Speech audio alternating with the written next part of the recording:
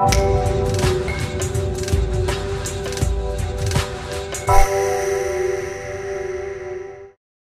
guys, this is the tutorial for the Braue add-on move. First I'm going to show you a quick performance and then we'll get into how this move is done. So what I have here are the four aces. We have the ace of hearts, the ace of clubs, the ace of diamonds, and the ace of spades. Now I'm going to take the four aces and set them back down. And in doing this, I have taken three of the aces and swapped them out for three other cards, in this case, the three kings. Now let's get into the mechanics for the Braue add-on move.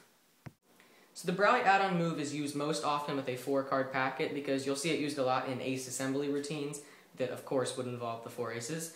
And what it's going to do is take three of the aces and it'll swap them out for three indifferent cards, which in this case is going to be the kings. So the way this is done is you want to maintain a pinky break underneath the top three cards, which are the kings. And these are going to be the three cards that will be switched out with three of the aces. Now, as you go to square up the aces on the deck, you're going to steal away all the cards above the break. So your packet should now consist of four aces and then the three kings underneath it that you're going to be switching out. Now, you always want to make sure this packet is nice and squared up because when you get down to the final ace, there's going to be three cards underneath it and you don't want to expose to the spectator that you have more than just one ace there. So now hold the cards in a middle grip, make sure everything's nice and squared up, and thumb off three of the aces singly and flip them over.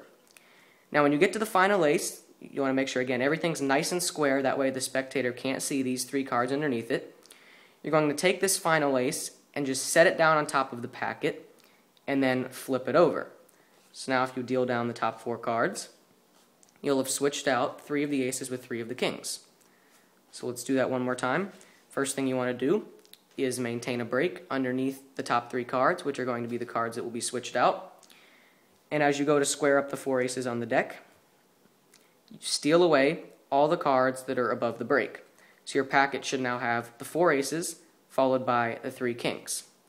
Hold everything nice and square in a middle grip and flip over the top three cards singly.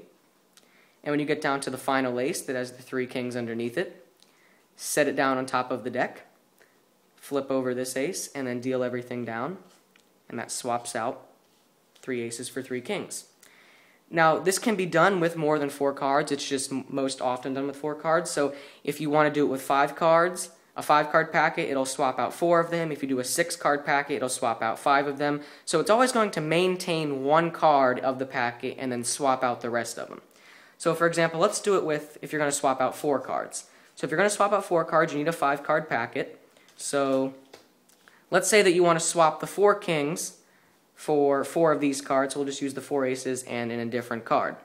So get a break underneath the 4 cards. You're always going to get a break underneath. You're always going to get a break underneath the cards you're going to be switching out. So if you want to switch out 3 cards, get a break underneath 3 cards. If you want to switch out 4, get a break underneath 4. So again, as you go to square up the packet, steal away all the cards at the break. So you'll now have your 5 cards followed by the 4 you're going to be switching. And then again, now you're going to thumb off 4 of them singly.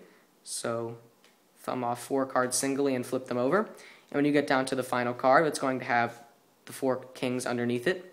Set this down, flip it over, and now if you deal out 5 cards, you will have switched out 4 of them for the 4 kings.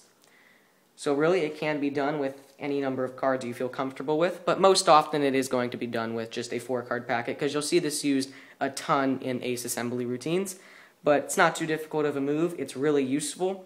Just remember, you're always going to get a break underneath the amount of cards that you're going to be switching out, and always make sure that that packet is nice and square. That's very important, that everything stays squared up nice and good. So I hope all this was helpful. But if you have any questions, leave me a comment, send me a personal message, and I will see you guys next time.